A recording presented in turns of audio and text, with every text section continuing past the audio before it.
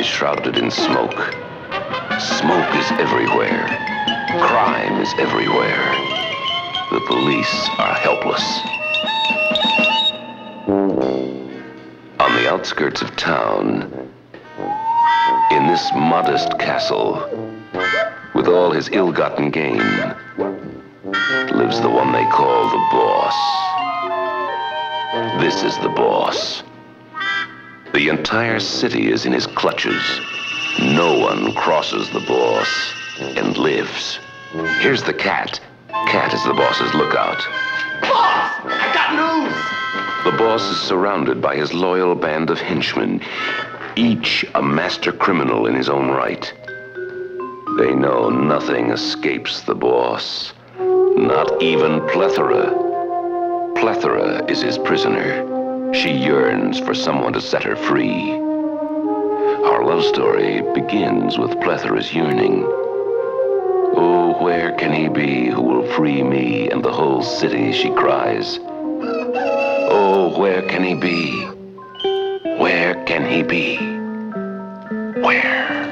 Here, in the wilderness, the call of adventure comes to Frank.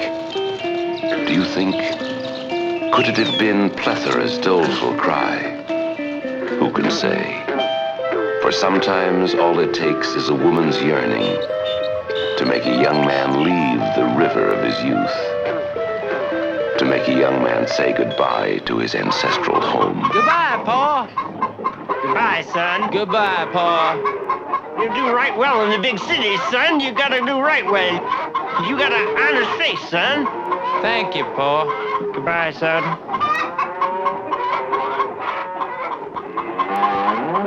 Oh, Pa, say goodbye to Ma for me, will you?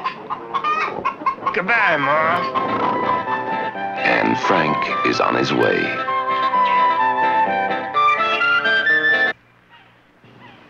Oh, that's me. In a moment, Frank and I will meet for the first time. You'll see, he'll call me stranger. Hey, stranger! I was wondering if you couldn't tell me the way to the city. I'm going there myself. Oh.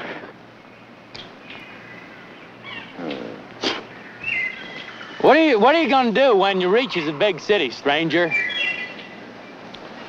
I think I'll write a story about life in the big city. I think that's what I'll do. I think that's a good idea. What are you gonna do, Frank? I don't know, but I'm sure I'm bound to find my chosen field. I hope so.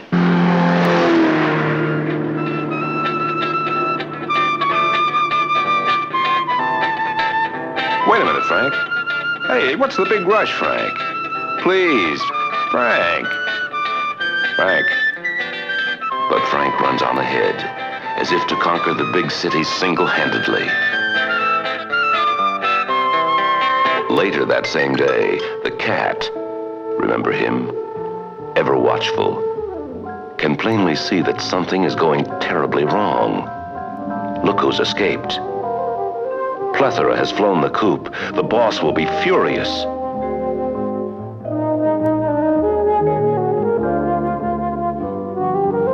Wow, look at that!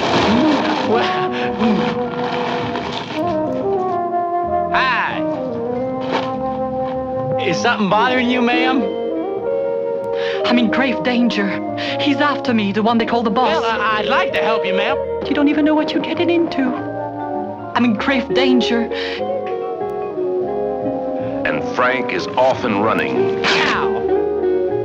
throwing all caution to the wind. Hold your horses, ma'am. I think I'm falling in love with you. Because you look like you need some friends. She's got them, buddy boy. Are these your friends, ma'am? That's right. Hey, he sounds like where I'm from. You don't talk much, do you? Oh boy, a real car. How do you like that? Hey, fellas. You're Late little bugger, ain't he? Get off, Heck. What'd you say your name was, ma'am? Her name's Plethora. Plethora, right. This amulet, if you wear it and you remain pure and innocent and full of hope, no harm will come to you. Oh, thank you very much, ma'am, but I can't take a present from a stranger. Will you beat it? But I love you, Plethora! Oh, try to remember me. One day we'll meet again. Oh, you are good. Go away, quick, go away! Hey, you forgot to tell us your name. Oh, my name is...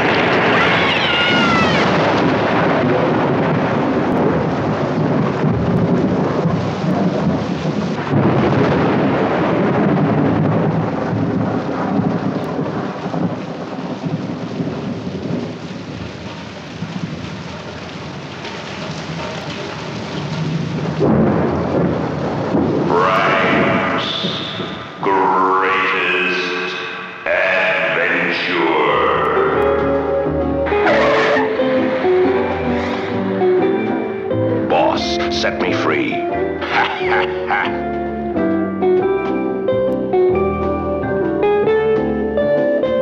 Meanwhile, in a penthouse apartment overlooking the city, two men embark on a strange quest. Today's the day, Alfred. I'm sure to find him. I hope so, sir, for your sake. In the mob hideout, a sad farewell. Boys, you're on your own. Call me when you need me. I'm taking a vacation with Plethora. Gasp.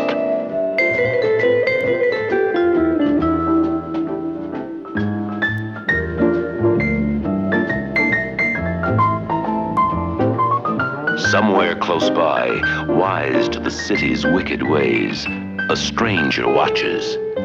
There's more to this story than meets the eye. I've got to write it all down. The good doctor searches for an honest man in his struggle against evil. Keep on, Alfred. It's raining, sir. I'm getting all wet. Morning. Suddenly the good doctor stops. Oh, that look in his eye. I've seen it before. Alfred, look in that alley. Yes, sir.